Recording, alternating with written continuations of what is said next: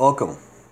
This is our fifth reading from C.F.W. Walther's The Proper Distinction Between Law and Gospel. This is going to be part 2 of the third lecture, and let us get right into it. And again, this can be found at Amazon for only $13 at cost. Only $13. 450 pages. Just and Sinner Publications puts this out. And you can email them at justandsinner@yahoo.com, or you can check out Jordan Cooper's YouTube page or website. Jordan Cooper, Lutheran pastor, theologian. They put this out at cost, I'm pretty sure. $13 for a 450-page book at cost, so people can have it in their hands. And Jordan Cooper's excellent. Check out his stuff on YouTube, introductory stuff to Lutheranism, and justification and things like that, and some deeper stuff and conference stuff. Excellent guy. I love Jordan Cooper. But in the explanation, I'm going to put a copy of a link to an online copy of this work, so you can follow along as usual. So I'm going to drink my coffee here while we go along. This is part 2 of the third lecture. Accordingly, when preparing to preach, now this is important. Accordingly, when preparing to preach, the preacher must draw up a strategical plan in order to win his hearers for the kingdom of God. Otherwise, the hearers may say of his sermon, "Oh, that was nice," but that will be all. They will leave the church with an empty heart. Quote, "If anyone were well versed in this art, whoever so, could properly make this distinction, law and gospel, he would deserve to be called a doctor of theology." PhD in theology. That's from Martin Luther. And we're going to keep quoting Luther, it looks like. "For the law and the gospel must be kept apart from one another. The law is to terrify men and to make them shy and despairing, especially rude and vulgar people, until they learn that they cannot do what the law demands nor achieve God's favor." Let me get more comfortable here on my back. That will make them despair of themselves, for they can never accomplish the same, obtaining God's favor by their efforts to keep the law. Dr. Staupitz, German name, I remember, said to me on a certain occasion, "I have more than 1,000 times lied to God that I would become godly, and never did what I promised. Now I shall never again make up my mind to become godly, for I see that I cannot carry out my resolution. I shall never lie to God any more." That was also my experience under the papacy. I was very anxious to become godly, but how long did it last? Only until I had finished reading Mass. An hour later I was more evil than before. This state of affairs goes on until a person is quite weary and is forced to say, "I shall put away from me being godly according to Moses and the law. I shall follow another preacher who says to me, 'Come to me if you are weary, I will refresh you.' Let this word 'come to me' sound pleasant to you. This preacher does not teach that you can love God or how you must act and live, but he tells you how you must become godly and be saved, spite of the fact that you cannot do as you should. That preaching is wholly different from the teaching of the law of Moses, which is concerned only with works. The law says, 'Thou shalt not sin.' Go ahead and be godly. Do this, do that. But Christ says, 'Thou art not godly, and I have been godly in thy place.'" Let me repeat that. But Christ says, "Thou art not godly, but I have been godly in thy place. Take from me what I give thee. Thy sins are forgiven thee." These two sermons must be preached and urged upon men at the same time. It is not right for you to stick to one doctrine only, for it is only the law that makes men thirsty, and it does this only to terrify men's hearts. But it is the gospel alone that satisfies men, makes them cheerful, revives them, and comforts their consciences.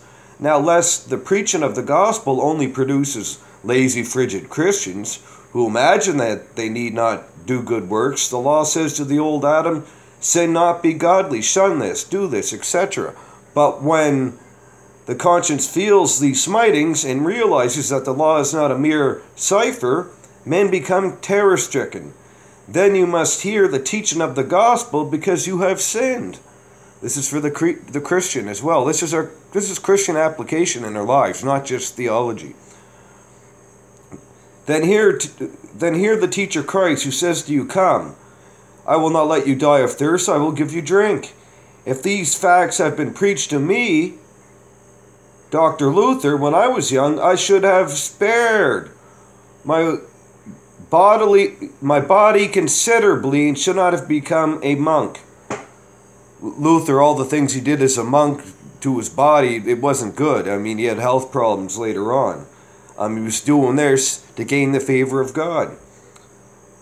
But now that these truths are preached, the people of this godless world despise them, for they have not endured the sweet bath, though which I and others have had to pass under the papacy. Not having felt the agony of conscience, they despise the gospel. They have never thirsted. Therefore they all start all manner of sex and fanatical doings. It is a true saying, he who does not remember sweet things, who has not tasted bitter things. He who has never been athirst has no taste. Thirst is a good holster, and hunger is a good cook. But where there is no thirst, even the best drink is relinquished. The doctrine of the law, then, was given for this purpose, that a person has been given a sweat bath of anguish and sorrow under teaching of law. Otherwise men become sated and serifriated and lose all relish of the gospel. If you meet with such people, pass them by. We are not preaching to them. This preaching is for the thirsty. To them the message is brought. Let them come to me, and I will give them drink and refresh them. In the manner here sketched by Luther, the law and gospel must be proclaimed without mingling with one another. Now, and you could check out, I'm not sure if this is from Luther's sermon on the law and gospel.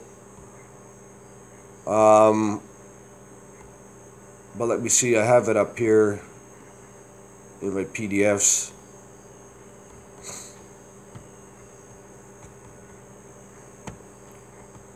Luther did a sermon in 1532, I believe. Anyway, just type in Martin Luther sermon, law, gospel. Martin Luther's sermon on the distinction between law and gospel. I think it was 1532. It's only a 12-page sermon, but excellent, excellent stuff. I'm not sure if this was taken from there or not.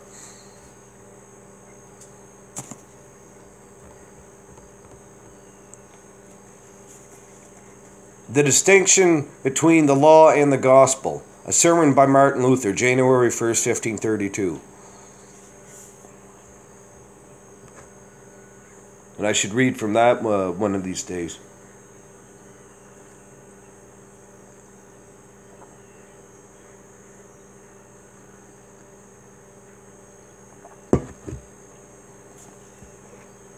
A preacher who is not simple in his preaching preaches not Christ, but himself. And if anyone preaching himself preaches people into perdition, even when they say of his preaching, "Ah, but that was beautiful," that man is an orator. Even a true, honest preacher is visited by thoughts of vanity that spring from his sinful flesh.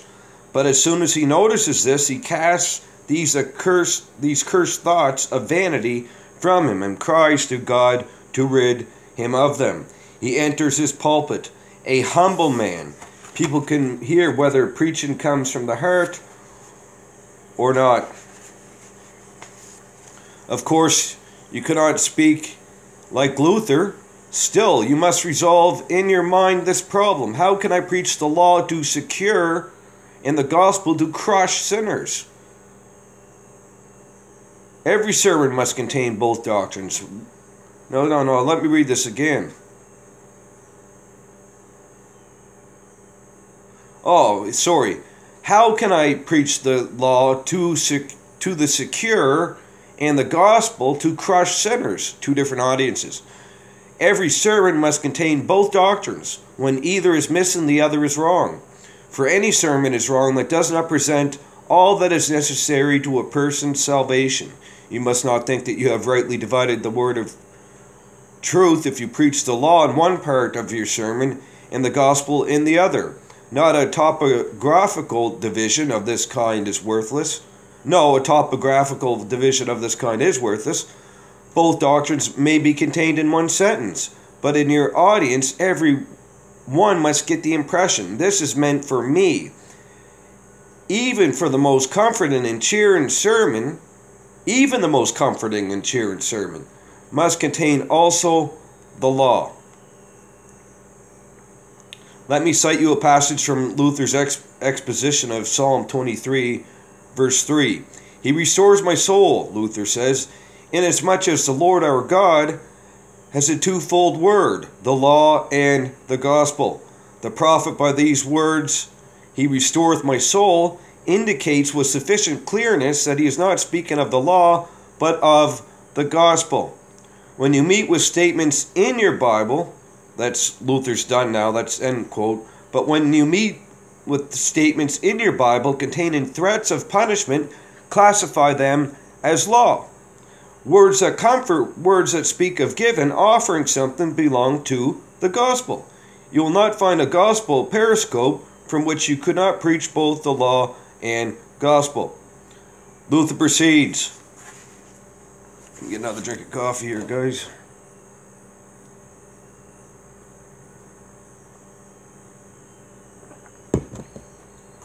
Luther proceeds. The law cannot restore the soul, for it is a word that makes demand upon us and commands us to love God with all our heart, etc., and our neighbor as ourselves. The law condemns every person who fails to do this and pronounces this sentence upon him. Cursed is everyone that doeth not all that is written in the book of the law. Now it is certain that no man on earth is doing this. Therefore, in due time, the law approaches the sinner, filling his soul with sadness and fear. If no respite is provided from its smiting, it continues its onslaught, forcing the sinner into despair and eternal damnation. Therefore, St. Paul says, by the law is only the knowledge of sin. And again, the law worketh nothing but wrath. The gospel, however, is a blessed word. It makes no demands on us, but only for us poor sinners, makes no demands on us, but only proclaims glad tidings, namely that God has given his only Son for us poor sinners to be our shepherd, to seek us famished and scattered sheep, to give his life for our redemption from sin and everlasting death, and the power over the devil. The question might here be raised, why is it that the law leads men into horrible sin of despair? That is merely an accidental feature of its operation. In and by itself, the law too is good. Let me follow this up with a passage from Luther's commentary on Galatians. Greatest commentary ever written on Galatians. Galatians 2, verse 3 and 4, Luther says, accordingly, when your conscience is terrified by the law, and you are wrestling with God, the judge, do not consult your reason or the law, but take your stand alone in the grace of God and his word of consolation. Cling to this and act as if you have never heard a word of law. Enter into that darkness, Exodus 20:21, where neither the law nor human reason gives its light, but only the dark word of faith. The believer relies with a certainty on being saved in Christ, without law and regardless of it. Thus the gospel without and regardless of the light of the law and reason leads us into the darkness of faith, where the law and reason exercise no authority. We must indeed hear the law also, yet in its proper place at the proper time. When he had come down from the mountain, he is a legislator and governs the people with the law. In this manner our conscience is to be exempt from the law, but ours is to obey the law. Hence, any person who understands well how to distinguish the gospel from the law may thank God and know that he is a theologian.